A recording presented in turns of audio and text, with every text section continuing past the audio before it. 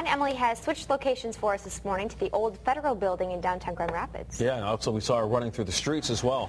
We'll look at some more of those art prize exhibits. Hey, Em.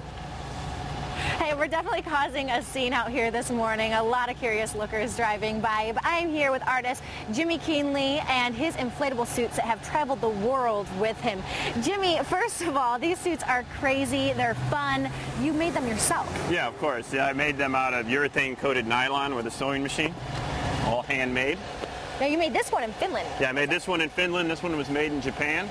And whatever inspired you to create something so big like this? Well, I always had the dream of being really huge but in a small package. I always want to have things hidden under my clothing so I can infiltrate official locations and then be bigger than everyone else in the room. Tell us about last night, what you did. Oh, well, I went into the Lion Center where the art prize opening party was, and I, just walked in with my little bag, and then about 7 minutes later, I am as big as the whole pavilion there, and I was told that I was a little unsafe. So I went ahead and took the party down the street and had a lot more fun in Grand Rapids. Yeah, we were talking earlier, back in the day, I asked if you ever got it through airport security, and then all of a sudden they had this massive inflatable suit in the middle of the airport. Yeah, you can't do that anymore, but I used to have a lot of fun doing things like that.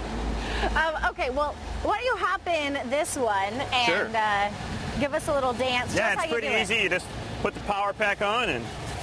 What is it powered by? It's powered by a 12-volt fan. Then you put it on. There he goes. Just like that. Well, it looks like a lot of fun. Do you ever have anyone else in your suits, or is it just you? What? I can. Woo! Yeah, he can't hear. Yes. Do you ever have anyone else in the suit? Yeah, usually when I'm wearing the suits, I find that if I look behind me, I have a trail of children and no parents. And then I have to look around, and then the kids go, we want to get in, we want to get in. So usually I have kids crawling through and having a good time, and I'll sit here. To them, it must look like a big jungle gym. Yeah, they just love it. And come show us this one. Where did you build this one? I built this in Japan, and this one's called Big Red, and this one's a lot of fun. Big Red. Watch you getting that one.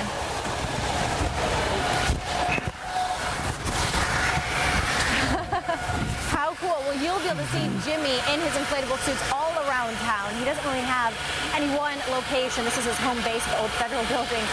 But if you're driving and you see him, go ahead and honk for him. He takes down trees with this suit. Come back out, Jimmy. Come on back out and visit.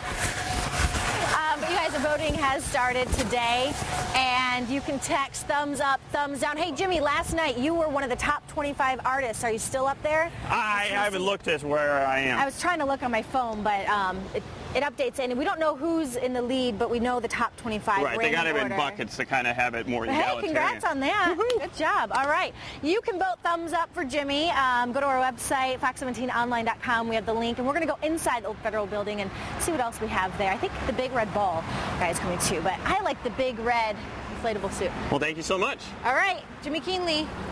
Back to you guys. All right. Thanks, Dad.